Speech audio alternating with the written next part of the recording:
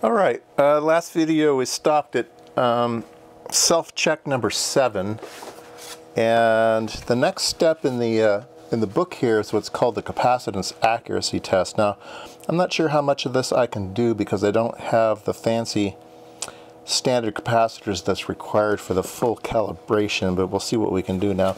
I don't know if you can see this, but there's a real interesting set of BNC connections. One is just loops, and then one is this weird short. So people who are familiar with the little box that you can plug onto this thing, you can run the open and short by just doing open with nothing in it, and then there's a little piece of copper, like a C-shaped piece of copper that you shove into it, and that does the short. So let me show you what I found out. So having everything shielded is always a good idea, and you get more accurate things, but for crude measurements I thought this was going to be just fine. So I have just put on these two BNCs here, and I have two BNCs here. All right, and there's still a Kelvin contact. That's not shielded, but there's still a Kelvin contact. There's a connection between these two and a connection between these two. And when I put a capacitor on these test leads, it does read a value. Let's see here, down. So it's a 10 nanofarad capacitor, and it's measuring 10 nanofarads. So I thought, okay, everything's great. Now, in order to zero out any problems with your cabling, you just hit the 0 button. You can set the cable length. There's some internal software that takes into account cable length, 0 and 1 meter. So these are real short. So this is 0. And this switch here is for DC bias. We'll have to play with that way in the future. But this is an open condition, so we just push the open button here. And it should do what a normal, like a VNA this is a vector network analyzer, a kind of a crude one, right? It's a vector voltmeter. So when you hit the 0, you can see it says cal, but then it gives you an error. So what's going on here, okay? Let me remove these. Okay, now I'm going to do what the manual says to do here, and that is to put one BNC over here and one BNC over here. Now, these BNCs are not floating. They're all shorted together. They're all on a piece of metal, so it's not like the ground is the problem. It must be the shielding, because when I put on shielded wires from each one and I hit the open, it cals correctly. Now, why did it cal correctly? I don't know. But let me kind of, what it does is it cals for each frequency range. So if you watch this when I hit the open, it runs through all the different frequencies, and so it does an open calculation at each of those. But it doesn't do it with just a wire in between. So it seems to be very susceptible to shielding. So I have some cables on order that are supposedly shielded cables for VNAs or LCR meters. So we'll see what happens there. Now the short condition is even more hilarious, okay? And that's that diagram I was showing you. All right. So now we have a loop on this one, a loop on this one. And in fact, just with that, we could hit the open. All right, and you can see that it's calling the open just fine. It worked great. And then here's the short. This is hilarious. You put these together, okay? There's like this H in there. That everything's shorted together. Now everything's shorted together. Now we can hit the short button, and once again it goes exactly through the short conditions, right? And if I used my little guys here and I just connected the two connectors with this, it'll fail. It needs shielding, so I'm very confused about that. But anyway, in order to proceed with step 8 or whatever this is. We need to have these 2 cable assemblies anyway. It says to do that. So anyway, let's see here. If the short and open termination standard available, use them for that, blah, blah, blah. Set cable length to 0. Connect the terminals with a BNC as shown in A. Okay, as shown in A is like this. Press the 0 open button and wait. Oh no, I think this is off. So I think it wants me to do the 0 thing. Okay, so I do the 0 and it does its 0 thing. Oh, okay. Okay, it's just asking me to, I was ahead of the game. It's asking me to do exactly what I did. I did a 0 and then I'm going to do a short. So I do the 0 and I do the short.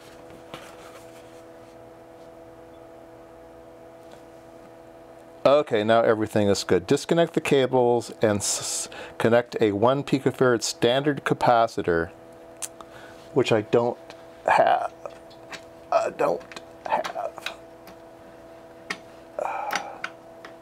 I might not be able to proceed until I get that cable in the mail, so. Test. Change the capacitor values, apply the multipliers, and change. It just wants me to check to see if it's measuring things correctly. Now, I do have some capacitors that I'm pretty happy with. They're 0.3%. The capacitors that you can buy for this thing, for the standards, are insane. They're like 0.01% capacitance or something. They're ridiculous. I don't know how much that would cost, so you couldn't do it yourself. You would have had to mail this in somewhere, have them do it. But let me put my cheesy cable back on just so we can look at some things for today. Let's put these on. Okay, standard capacitor. Okay, so let's start with this one. This is a nice one. Put this on. This is a 180. And there you go, 180.4. That's pretty accurate, right? It's a plus or minus 0.3%, and that's, let's see, 1% would be 1.8, 1 point, yeah, it's measuring well. So that's good. So that's my standard capacitor here. It's a Soviet capacitor. This is another 0.3%. This one is 15.72. Let's see what he measures. 15.9. So this doesn't seem good to me. It should be 15.72. But again, this is at 10 kilohertz, so I don't know. And then the last one I'll try is this big jobber here. And this one should be 100 exactly. And it's 101, so it's 1% out. So I think the calibration is not correct. I believe this should be measuring very, very close to 100. Let's see, let's verify that with the little handheld meter.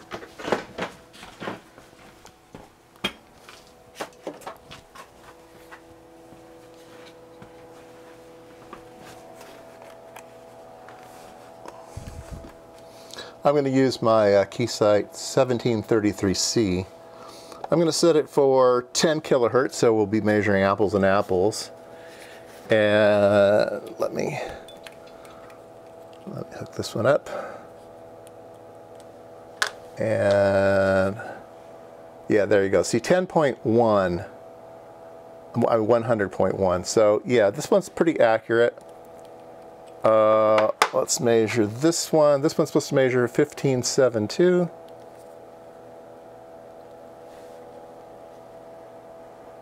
.74, okay. And my 180.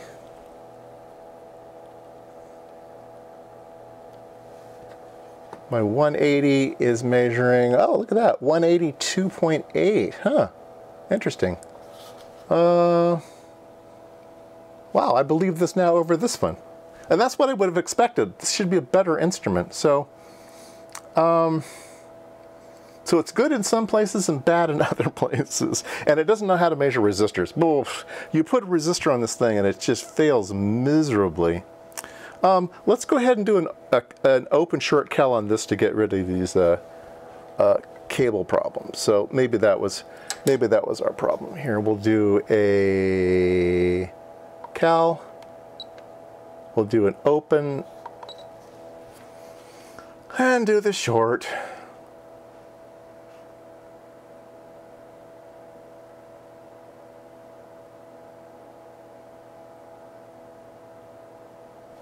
All right, and then we'll do the measurement.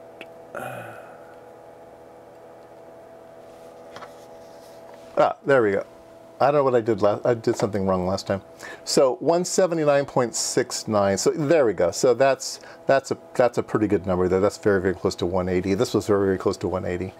I don't remember what the specifications on the 2 meters are, what percent this one is, what percent this one is, but they're both measuring values that I'd be perfectly happy with. So yeah,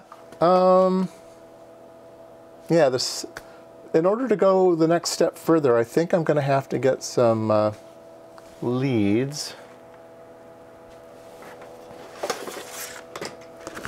Let's see if there's anything else we can do.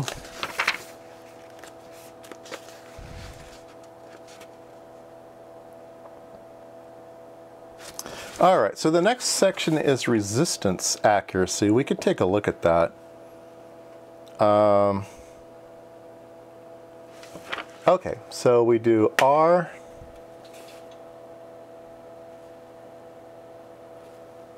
Auto, high res is on, self-test is off, trigger internal, fully clockwise, multiplier is ×1, and then you stick on some known resistors. So here's my 0.01% resistors. This one is 10 ohms, so stick on 10 ohms. Oops. And it's giving me an error. Let me bump up the frequency. There we go. I only liked one frequency, 40 kilohertz. So yeah, that's bad. All right, let's go up to go up to 100 ohms.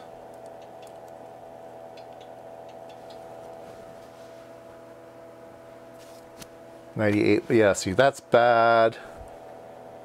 We'll go to 1,000 ohms. That's bad. I mean, they're in the ballpark, but it's a pretty big ballpark. Yeah,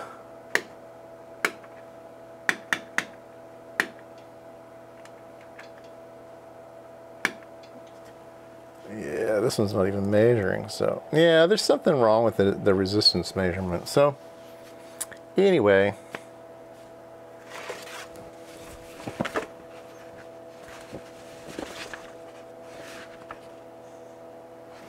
yeah, I'm gonna have to figure out what's wrong with the bridge. There's something wrong in the resistance bridge on this thing.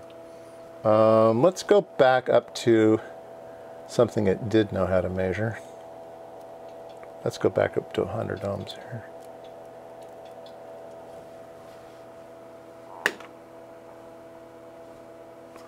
And let's get it, let's see if it can measure, we'll go to impedance. I'm looking for the phase angle. So yeah, 0.2 degrees of phase angle. These are wire wound resistors, so there'll be a little bit of inductance. Well, let's go ahead and measure inductance, see if it knows anything. 1.4 microhenries. No, I don't believe that. I don't know. I don't know. Maybe I'm doing something wrong, but I think its resistance bridge is way off.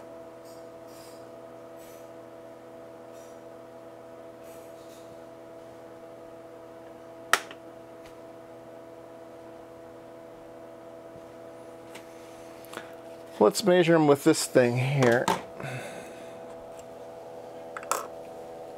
Do a sanity check. If you have, you know, if you have two things, you can measure them against each other. That's always a really good thing as a sanity check to see if things are working the way you think they should work.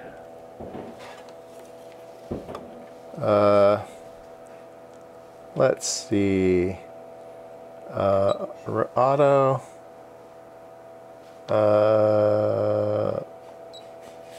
Are 100.1 ohms. Yeah, see? Yeah, this is fine. And if we do a Z on this, we get 100.04 and we get 0.1 degree. Yeah. What about L? We'll just measure L on this thing. Oh, 4 microhenries. Oh. Well, maybe there is inductance on these resistors. Oh, okay. Well, you may need to find some non-inductive resistors for this test. Interesting. All right. Well, that's one of the reasons I wanted to get this thing, is to learn more about all of the, let's see, what's the good word? Parasitic. The parasitic values of components, right? A resistor is not just a resistor. An inductor is not just an inductor, you know. They all have resistance, they all have capacitance, they all have inductance, they all have other things, you know, like capacitors have chemistry on them.